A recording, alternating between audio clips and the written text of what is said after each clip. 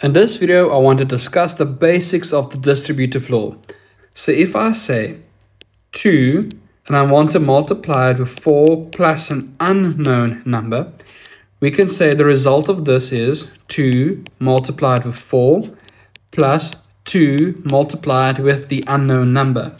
And that result would be 8 plus 2 multiplied with the unknown number. How about if we have 3 values that we don't know? So in this example, we are using 3 variables. And variables are letters in the place of numbers. So they represent any value or any number that we can think of. So if we distribute this, we can say x multiplied with y. So the first number multiplied with the second unknown number. And we can add that to the first number, which is x, multiply that with z.